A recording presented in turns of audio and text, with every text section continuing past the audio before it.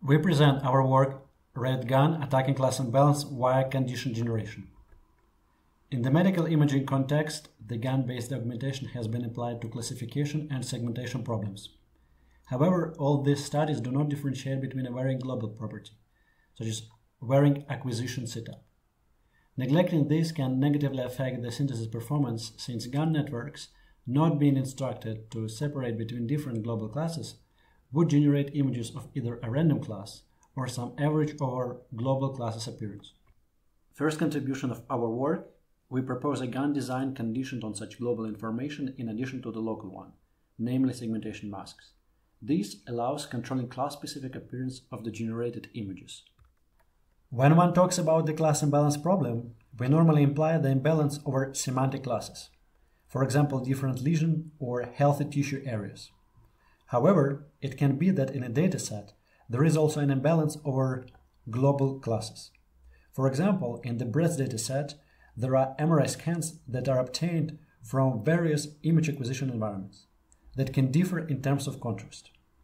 Thus, it is of practical interest also to solve the imbalance problem for such global classes. To address the global class imbalance problem, we resort to conditional GANs. We equip the state-of-the-art SPADE GAN conditioned on a label map with the global label conditioning. Such conditioning instructs the network to separate between global classes during training and allows to control class-specific generation during inference. Moreover, such simple conditioning allows to make use of the representation learned during GAN training on the whole dataset for synthesis of a particular global class. It means that if we want to use the SPADE GAN that allows to condition only on the semantic map to generate particular global class images, then we would need to train the GAN only on a portion of images from the whole dataset that correspond to this class. This in turn leads to low quality of generated images, since there is not enough training data for the GAN to learn rich hierarchy of image representations. Thus, when we make an experiment by augmenting original data with synthetic images, for the downstream segmentation task, we get die score even lower than for a baseline, which is a segmentation network trained without any augmentations. Whereas for the proposed Red-GAN, we train the GAN network on the whole dataset. That results in a higher quality of synthetic images that in turn manifests in the increase of segmentation accuracy for the downstream segmentation task compared to baseline. The second contribution of our work aims to improve on the quality of the synthesized images. To do so, we incorporate a third player in the adversarial game to stimulate synthesis of the features relevant for the downstream segmentation task.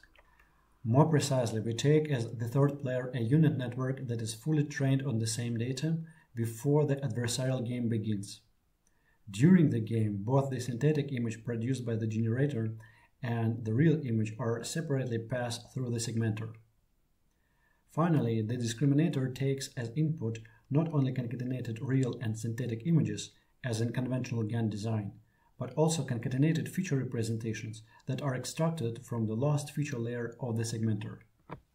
We validate our framework on two widely available datasets, BraTS and ISIC.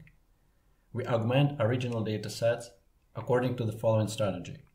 We inject synthetic images that are generated for a particular global class from all masks in the training set except the ones belonging to the class. We compare this strategy with the baseline that is a UNet trained without any augmentations, depicted in gray. We observe that by using this strategy, a strong accuracy increase compared to the baseline is achieved for the injected class. For most of the other classes, there is a smaller increase or even decrease of the die score. This suggests that the generated images possess the desired property of being specific to the injected class. Our code is readily available on GitHub. Thank you for your attention.